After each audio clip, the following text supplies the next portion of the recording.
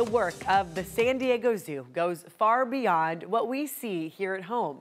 In fact, they're gaining critical knowledge daily from all around the world, including the Arctic. In this morning's Earth 8 report, we're showing you how local scientists are making new discoveries on polar bears.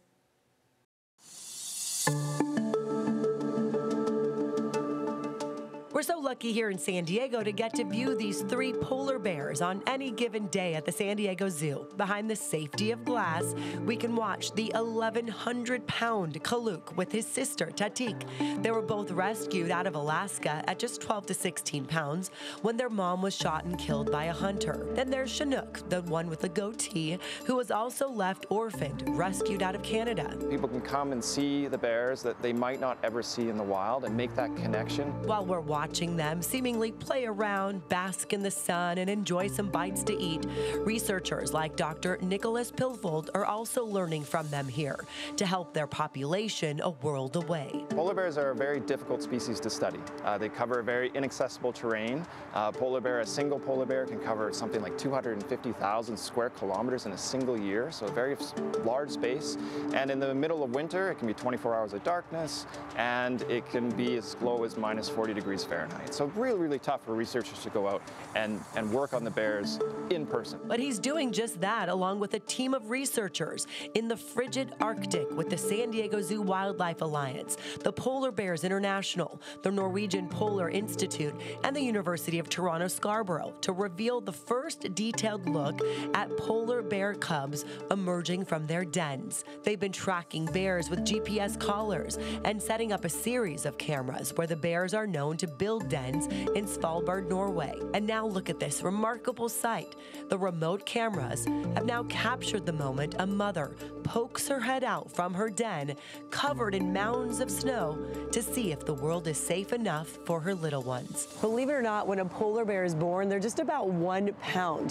They're hairless, blind, completely relying on their mother for that high fatty milk so they can grow. They're very vulnerable. And this research is showing that they're in the den for anywhere from 2 to 4 months. Sadly, only about 50% of cubs survive, so their timing is crucial. It's still really cold outside.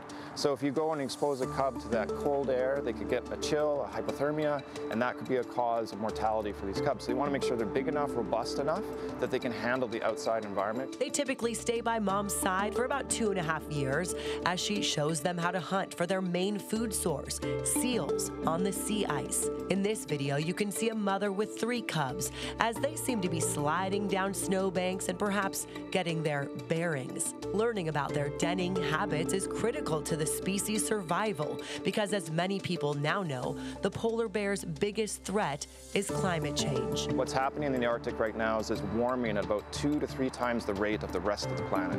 So if you think about the changes that we see here in California, they're happening even faster in the Arctic. They're losing sea ice at a rapid rate. Why does that matter? Seen in populations of polar bears where they're spending more time on land and away from ice because the ice just isn't there anymore. And that pushes bears really hard. When they're on the ice, they're hunting seals, they're gaining fat, they're getting big.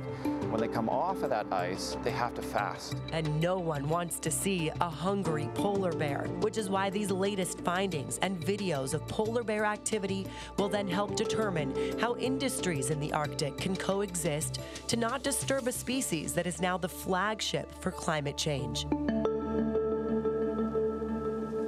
Oh, fun to see them playing. Slide in there a little bit. The little babies sliding along the snowbanks. I mean, the fact that they're in these dens for months, getting covered in all this snow, for researchers, they're like, where did the polar bears go? But those cameras are giving them all that crucial imagery, just to understand their behavior now as things have changed. Is there anything cuter than a little tiny polar bear baby? You don't want to go close to them. No. Hugging we'll watch the it bears. on video. But super cute. They are. See them all, And such an important species, right, that we learn more about. Awesome. Thank you for the story.